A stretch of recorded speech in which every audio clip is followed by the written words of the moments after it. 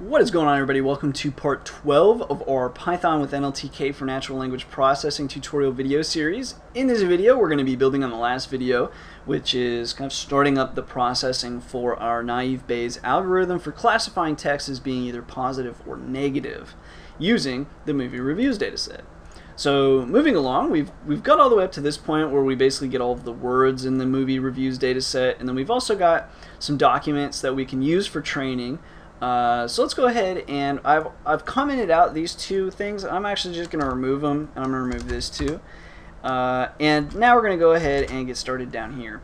So first of all, we need we want to have some sort of limit on the amount of words. So right now we have this frequency distribution of all words, and the frequency distribution is ordered from the most common word to the least common word and the amount. It's like a keys and values basically.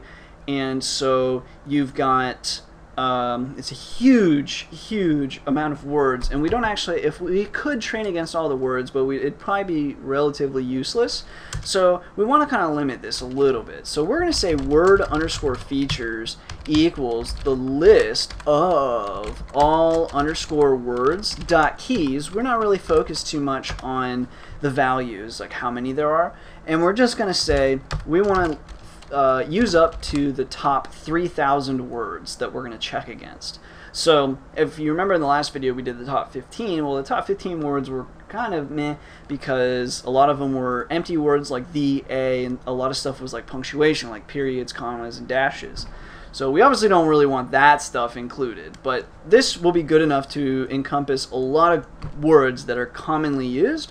And then we can train against these top 3,000 words, finding out which word is most common in negative and which word is most common in positive reviews. So that'll be the word features. Now we actually want to have some sort of quick function that is going to find those features within the document that we're using. So let's come on down here. And now we're going to say, so define find features. And we're going to find these features by searching in a document, and that document is going to be part of these documents soon, and we'll pass them through. So within the document it's going to find features, and we're going to say words equals the set of document. So the document, if you recall, is just going to be the first part of the tuple is just a list of words. So when we convert a list to a set, we get only one basically iteration of any unique element. So we don't have many iterations. This is basically all the words, not the amount of those words, but every single word will be included in this set of words.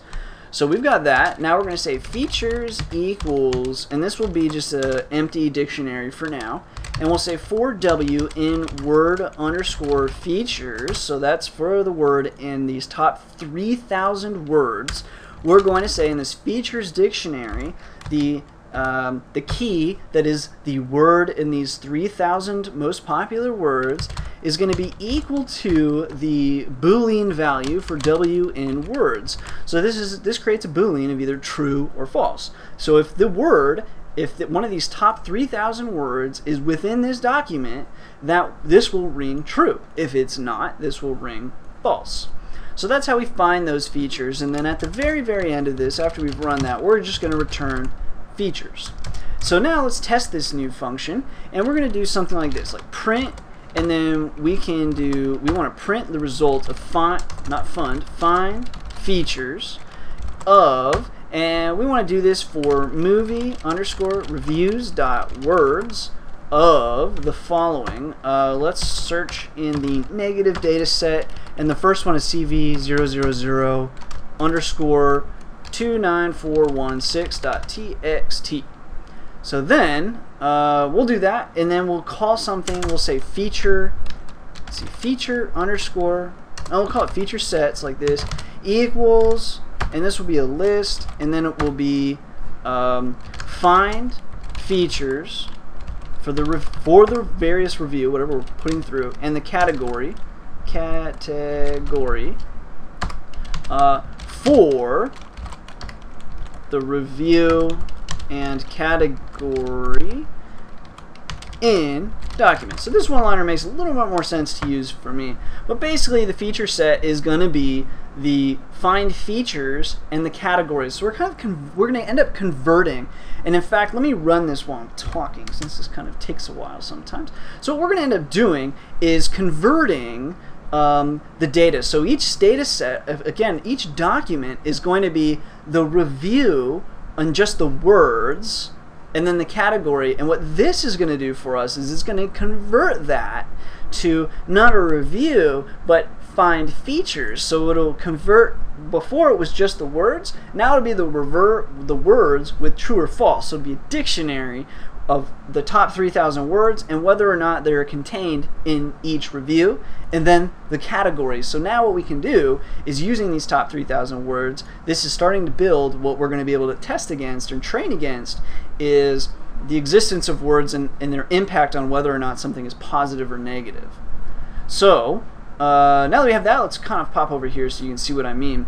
So feature set, so first we printed the find features. So find features movie reviews, this is doing what this little bit right here will do, followed by category.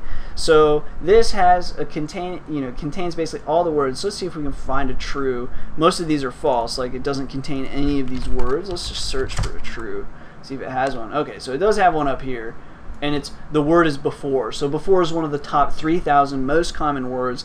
This contains it, and this is a negative review. So you might actually find that before is far more common to appear in negative reviews as we go on, but we'll see. And it may or may not be. But anyway, we can close this out now, and we'll go ahead and cut off the review, or the tutorial at this point, and we'll continue building on the algorithm in the next review. We'll actually probably be able to build the training and the testing, maybe just the training, but we'll probably be able to get to that point in the next tutorial. So stay tuned for that. If you have any questions or comments up to this point, we kind of ran through a few things pretty quick, but hopefully I explained it pretty well. If you have any questions or comments up to this point, please feel free to leave them below. Otherwise, as always, thanks for watching, thanks for all the support, the subscriptions, and until next time.